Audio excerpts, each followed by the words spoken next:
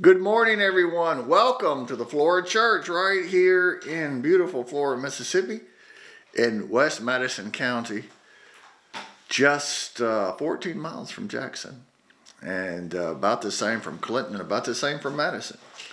About 25 miles south of Yazoo City. We're so glad you are joining us today, November the 26th, the year of our Lord 2023. Can you believe this year is almost over? I didn't think 2020 would ever end.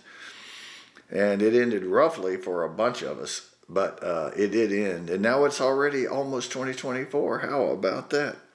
Friends, I'm glad you're with us today. We'll have just a little Bible study this morning. I'm going to end this season and begin the next season, which is Advent. The first Sunday of Advent's next Sunday, the first Sunday of December. And we're excited about Advent, and we do great things in our church in the Advent season. We hope you're watching today, and you'll watch on into, we're glad you're watching today, I should say, and we hope you'll watch in future presentations. Let me give you a couple of announcements. Tonight at 6:30, we're going to have a day to honor Israel, to worship Jesus, or Yeshua is his Hebrew name. We're going to pray for peace in Jerusalem, and we're going to pray for our Christian brothers and sisters. Some are Palestinians, some are Jews, and some are none of the above. We're just, not a specific type, but there's all kinds of Christians over there, from Roman Catholicism, Eastern Orthodoxy, Protestants, evangelicals, charismatics, high church, low church, mid church. And they're really suffering, and through no fault of their own. This is all on Hamas and on Hezbollah. Hamas is in the Gaza Strip and in the West Bank of the Jordan River. The Gaza Strip is on the East Bank of the Mediterranean. So it's hard to sometimes picture those, but we're going to pray about that, and we're going to answer a really important question tonight. And I hope you'll be there. Just do whatever it takes to get here. We're going to have a great time, and we're going to do the important work of the Lord. And on December the 10th, Sunday morning, December the 10th, at 11 a.m., we're going to have our Christmas musical right here in our church. The choir will be singing that Sunday morning, and then at noon we're going to have our Christmas dinner here in our church. We didn't do Thanksgiving, we're going to do Christmas, and so it is all catered. And Pig in the Pint, I believe it's called, has catered it the last 2 years. We have two of the most well-known caterers in all of Mississippi attend church here, and they do a lot of catering for us. Both do all during the year, but on this occasion we don't want to ask our church members to work, so we don't get our caterers to cater. We get it catered outside of our church, so our church members who cater can come to church and not have to cater. And we have a meal plan for, I don't know, we'll have 200 people, and we'll have our meal plan for 300 people. So we have so much food. So we ask everybody, please come and bring a friend, and do not bring a covered dish. Don't bring a pie. You don't have to bring anything. Just come. And it's all taken care of. It's all paid for. It's all free. And it's all for you. I say this tongue-in-cheek, sort of. I think like a preacher. I hope that doesn't get out.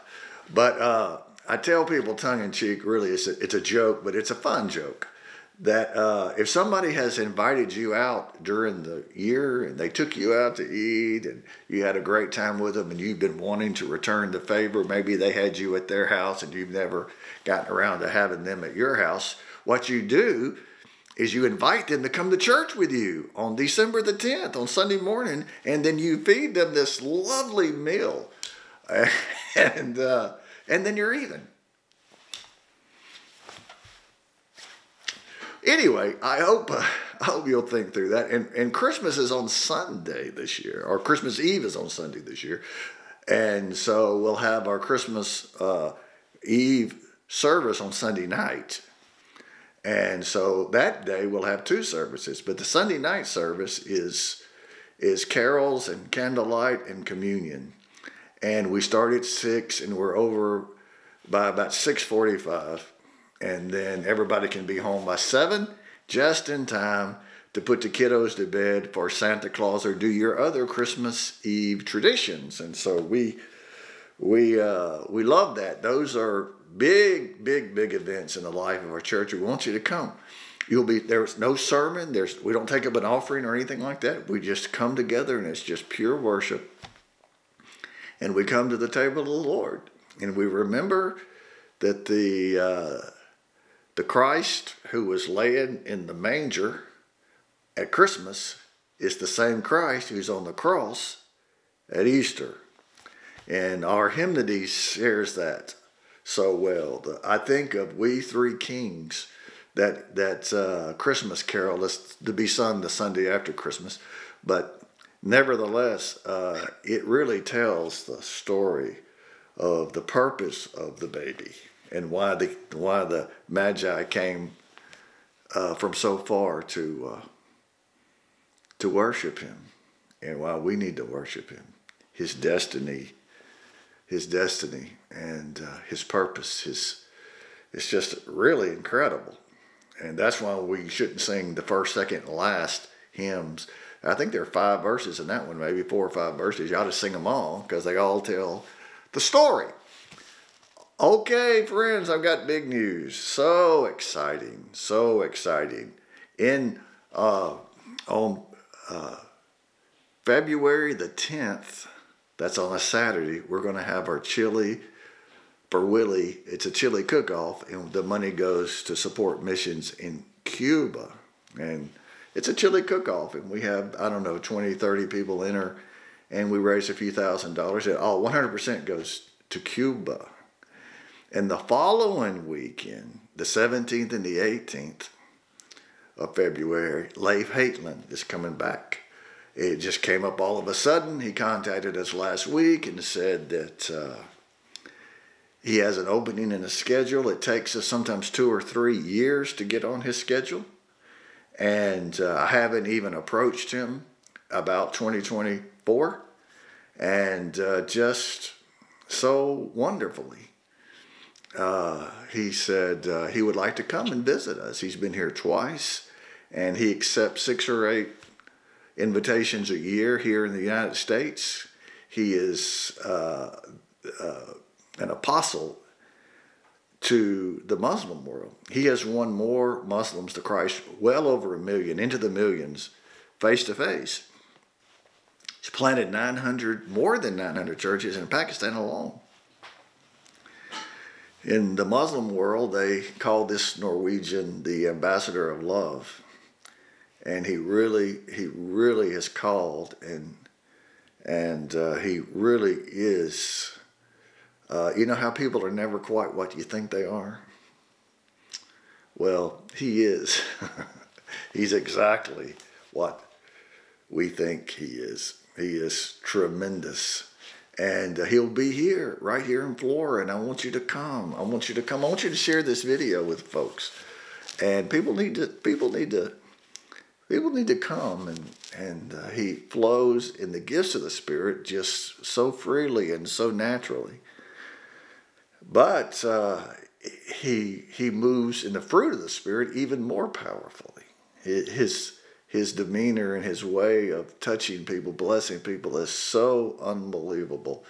He just puts the enemies of God and the enemies of the kingdom and the enemies of Christ, he puts them at ease, and he brings the love of Jesus Christ right in on top of people, disarms them, and it's just wonderful. And I remember the first time I met him many years ago, and I'd heard him in person a couple of times, and I ran into him in Rupp Arena in Lexington, Kentucky, and he was lost, and I was walking down one hall, he was walking down the other.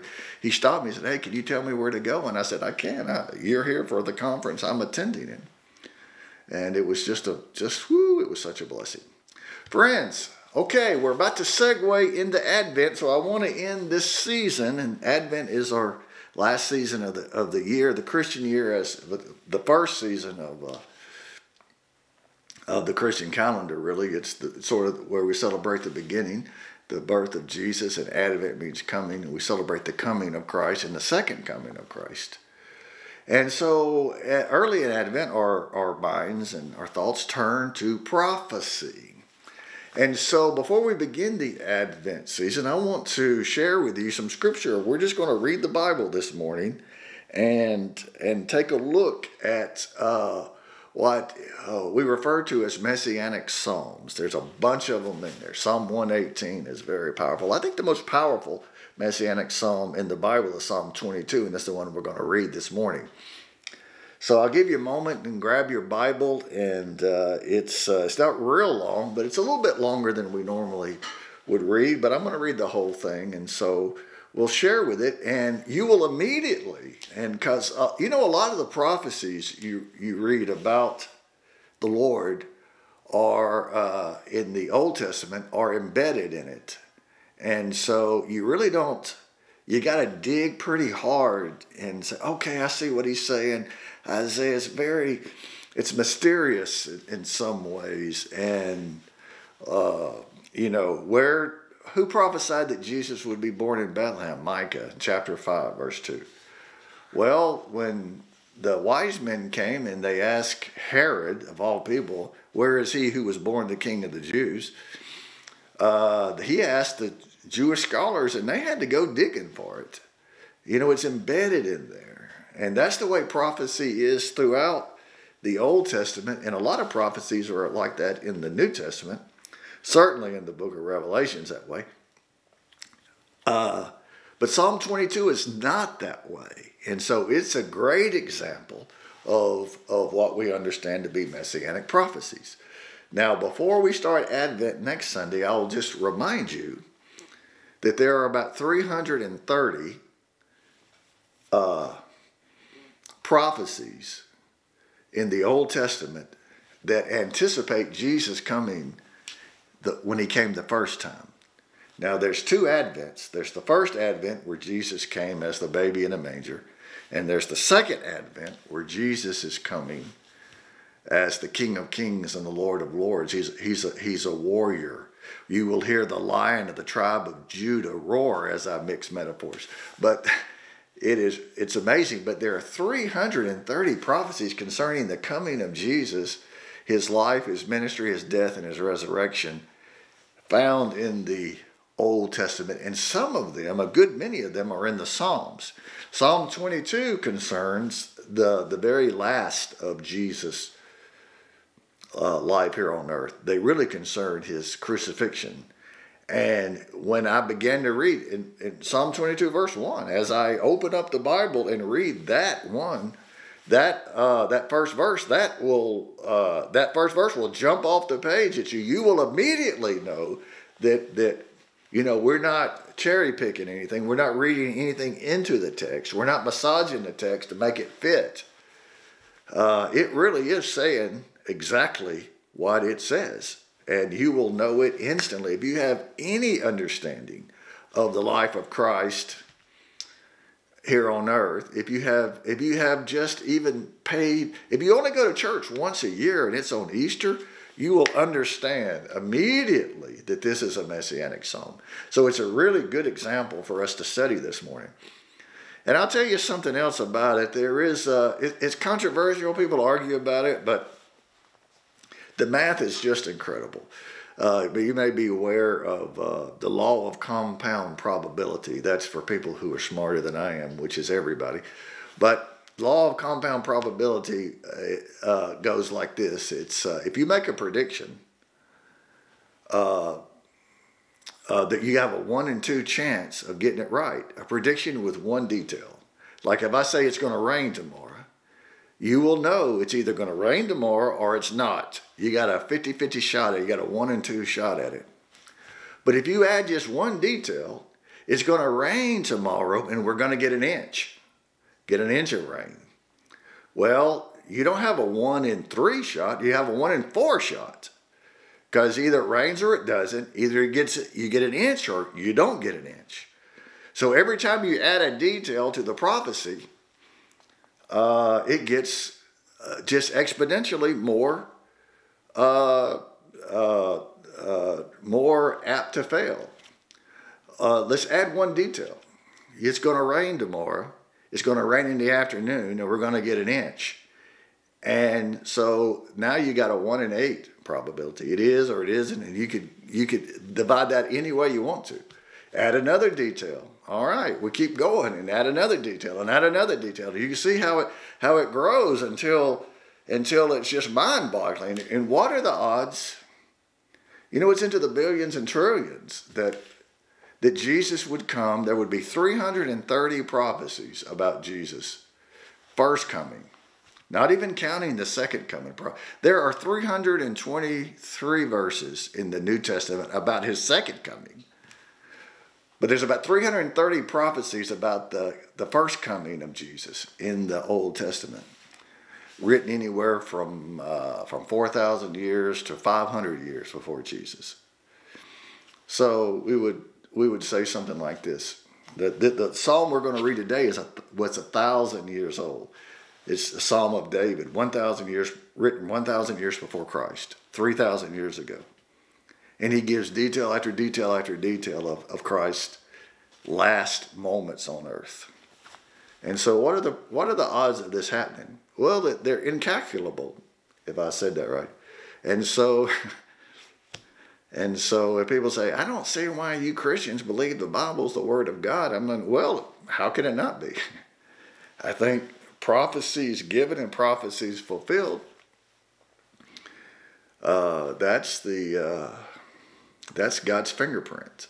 So you ready? Let's take a look. This is Psalm 22, a messianic psalm about the last of Jesus' life, the last of at his death.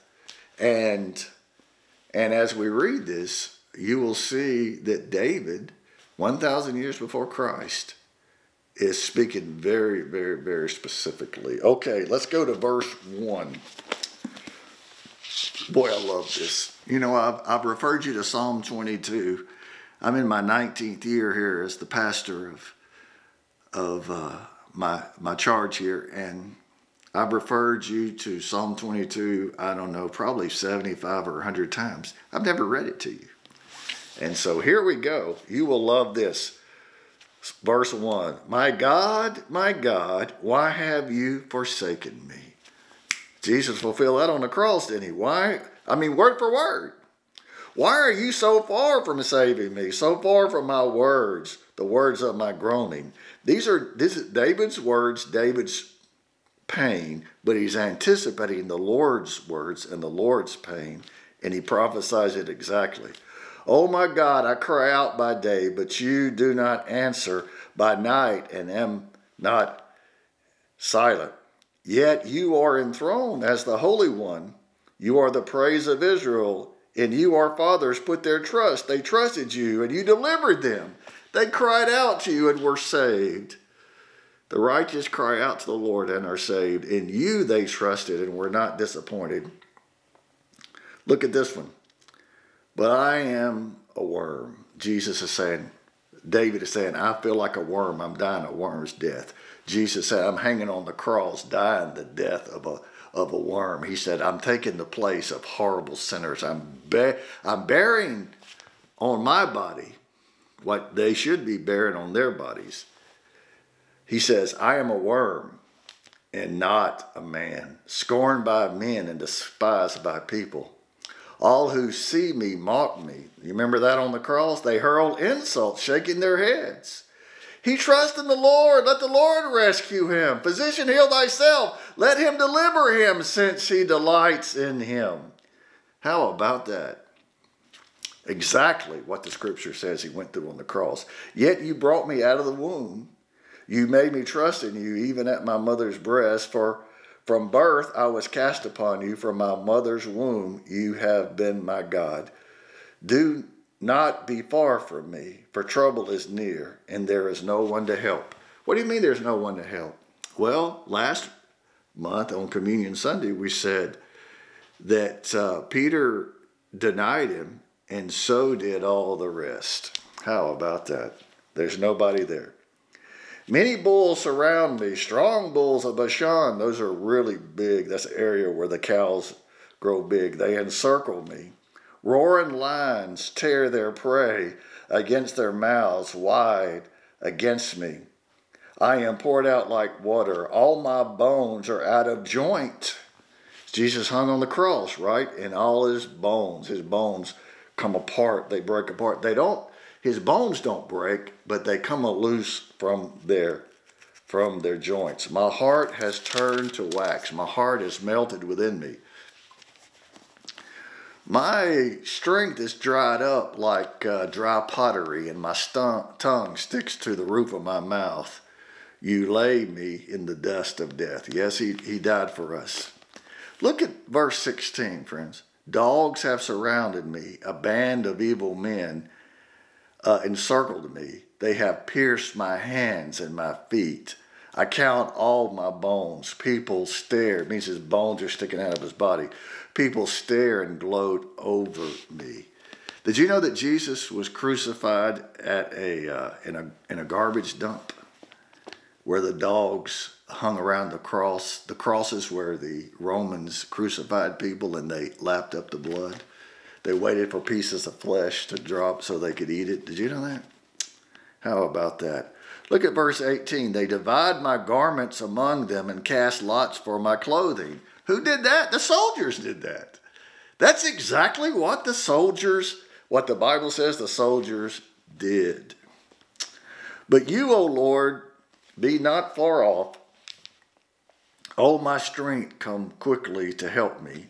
Deliver my life from the sword, my precious life from the power of the dogs. Rescue me from the mouth of lions. Save me from the horns of the wild oxen. I will declare your name to my brothers. In the congregation I will praise you. And when did this happen? 3 days later, up from the grave he arose. You who fear the Lord, praise him. All you descendants of Jacob and Israelites, honor him, revere him. All you descendants of Israel.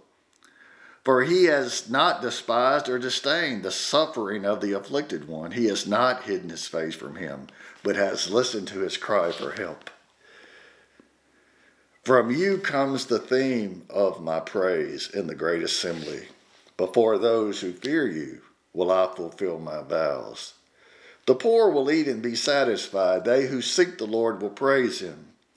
May your hearts live forever. All the ends of the earth will remember and turn to the Lord, and all the families of the nations will bow down before him. Every knee will bow and every tongue will confess that Jesus Christ is Lord. For dominion belongs to the Lord, and he will rule over the nations. Friends, that's happening a little more every day. All the rich of the earth will feast and worship, and all who go down to the dust will kneel before him. Those who cannot keep themselves alive, posterity will serve him. Our children will serve him. Future generations will be told about the Lord. They will proclaim his righteousness to a people yet unborn. Who are these people? Who are these people? They're us. It was proclaimed. It was proclaimed from my father to me, from my mother to me, and from me to my children, and my children to their grandchildren. Future generations, people yet unborn. For he has done it, meaning he has kept his word. He has kept his word.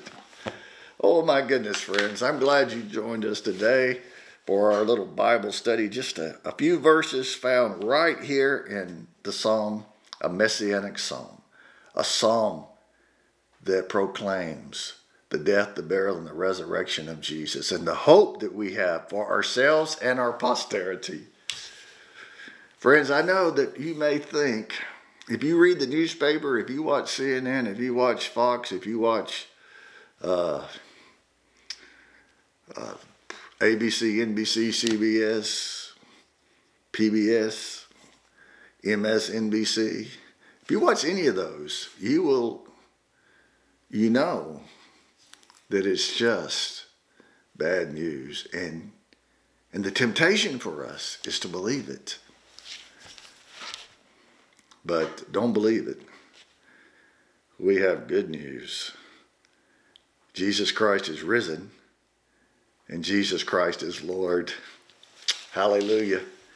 Now what I'm going to do right now is I'm going to pray for you. The last Thursday was Thanksgiving, and I know you had a great time. I hope you did, and I feel like you did. But you know, right ahead of you is Christmas. And every year we read studies, you know, Gallup polls or Pew Research studies or Barna polls that remind us that Christmas is the most miserable time of the year for a great many of us. Some of it's just where we are in life, you know. Last year we sat down at the Christmas table and there were 10 chairs, and this year there are 9 chairs. That kind of thing. That's hard, isn't it? I don't even like to think about it. In fact, I don't think about it. But it's a reality. Or maybe it's just financial. You know, holy cow. These crazy Bidenomics, whatever you want to call it, is just it's just horrific what inflation has done to us. And everybody is paying so much more for everything. It's not just gas, friends. It's people who want a Big Mac, or people who want to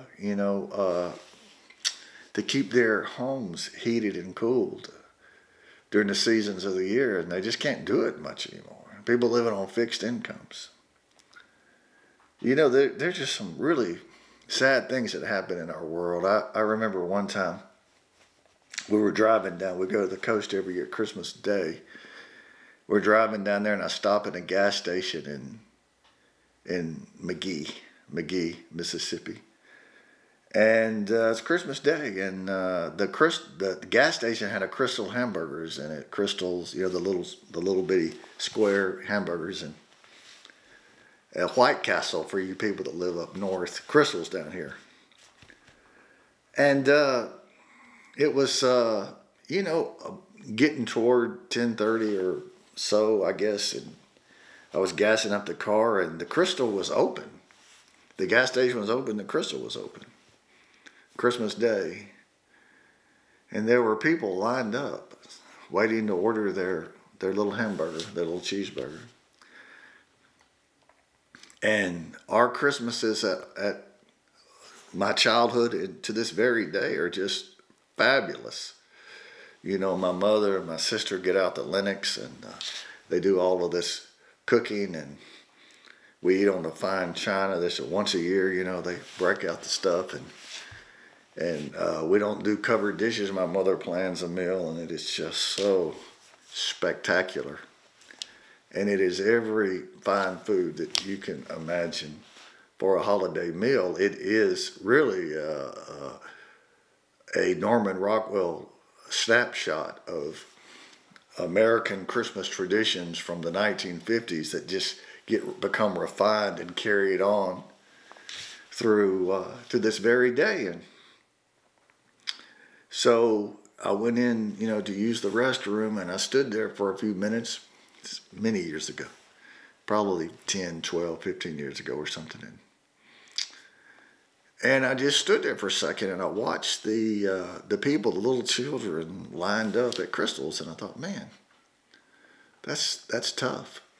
The parents doing the best they could. And some people by themselves, alone, staying in those little roadside motels looking for something to eat. Maybe people sleeping in the van or something. I think, boy, life is hard when you eat at Krystals on Christmas Day. You don't have the family there to give you the love and the support that you need. It's hard for a lot of people. You know what? I don't know what you have in store for you this year. Maybe you're going to be at Krystals. I know that some Christmases we've, had to eat at different places because circumstances took us away. And it's just not always just people down on their luck. It's just you have other things going on, or somebody's in the hospital, or you're having to travel a great distance. But still, the crowd at Crystals looked like they had seen better days, or maybe they were hoping for better days. So there's a lot of reasons, friends, that the holiday season is hard on people. I want to pray for you right now. The truth of the gospel transcends every circumstance. I want you to know something. I want you to look at me, and I want you to share this video with somebody you know. Just give me 3 more minutes. It's a short message today, but here's what I want you to know. I want you to know that today and every day from now to Christmas, I'm going to be praying for you. Whatever your circumstance. I don't need to know.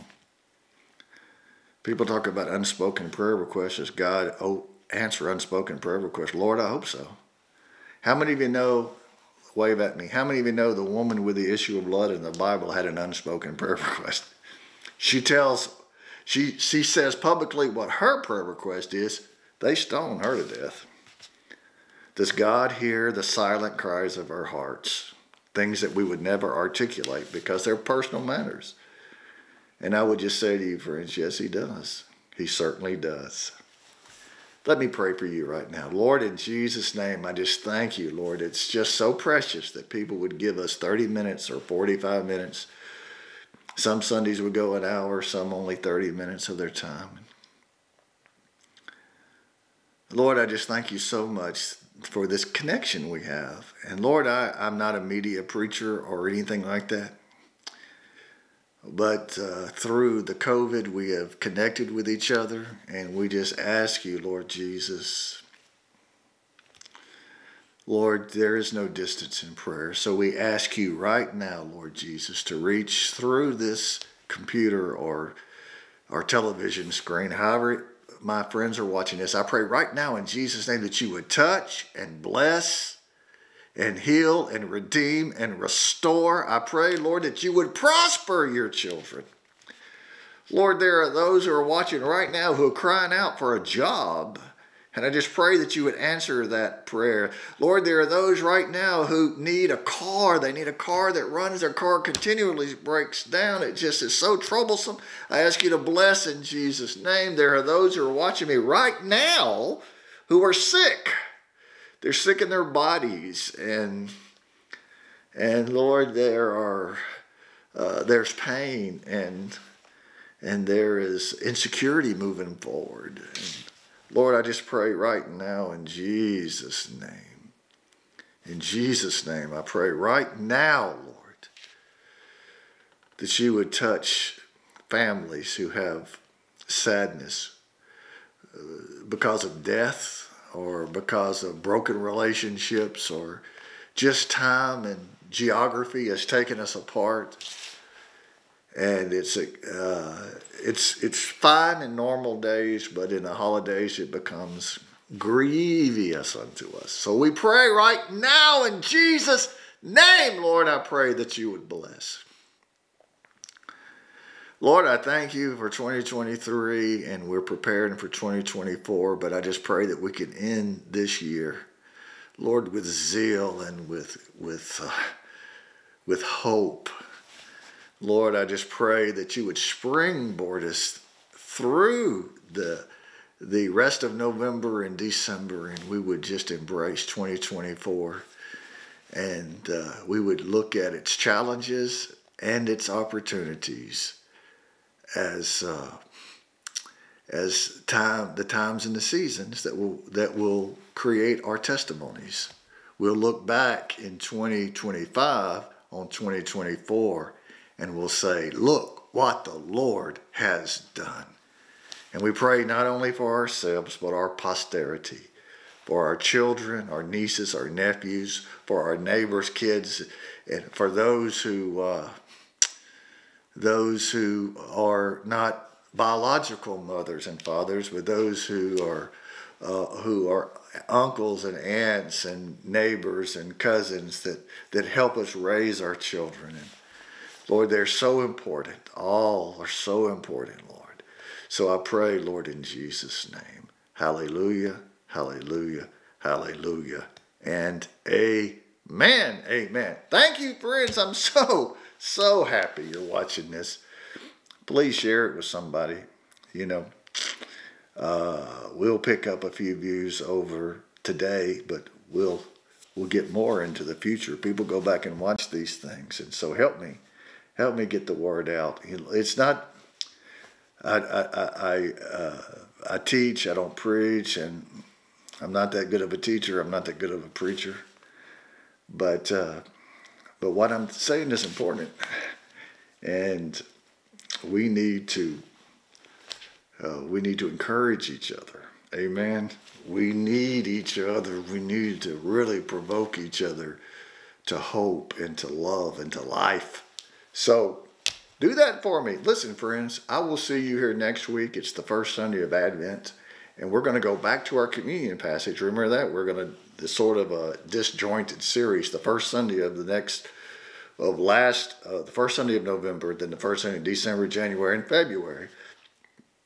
We're going to look for the little hidden things in the communion, and we're going to look at one this next week. And so you'll be sure to tune in, and I will see you there. I love you. I can see you looking at me. I love you. I'll see you here next week. God bless you. Bye-bye.